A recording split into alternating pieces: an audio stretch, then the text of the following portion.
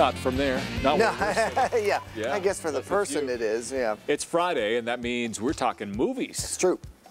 Which ones? There are a few out. There are three. We already talked about Baby Driver on Wednesday. So we, by the way, that got a very enthusiastic B+ from me, but that's rated R. The first movie we're going to talk about today is a PG sequel your kids probably want to see. Steve Carell is back as Gru, and this time he's up against ex-80s child star turned supervillain Balthazar Bratt, voiced by South Park's Trey Parker, by the way.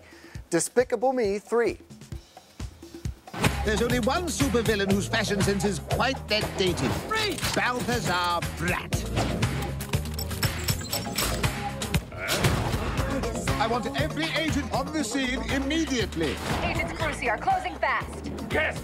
Wait, what? What did you call us? Brucey, you know, Gru and Lucy mushed together. Brucey. Oh, I like it, but not a lot. I don't like it. Bratt's visuals are pretty funny. His dance scenes are some of the best this movie has to offer, but one of only 7 subplots overloading this 90-minute movie. Yeah, Gru also has a twin brother named Drew, whom Carell also voices. Lucy, voiced by Kristen Wiig, is also trying to be a mom to Margot, Edith, and Agnes. Agnes is on a quest to find a unicorn.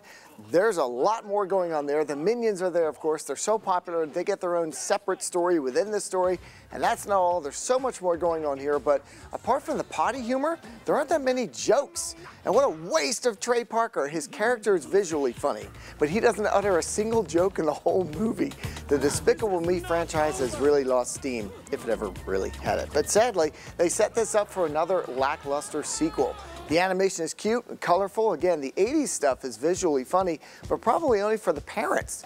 The kids young enough to laugh at the potty humor weren't even born in the 80s, or the 90s, or the aughts. A very average C from me for Despicable Me 3. I've enjoyed those movies, but apparently You're the one. we're going down. I know, it's my fault. My fault. Nope, you and Rex.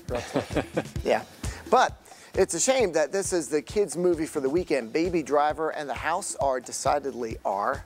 Okay. So if you're looking for something this week, maybe wait for Spider-Man Homecoming, or maybe check out Cars 3 or Wonder Woman. You saw Wonder Woman, right? Yeah, I love that. Dan liked it. There you go. So if you have kids... That was visually stunning. It was visually stunning, wasn't it? Yeah, I was okay with that one.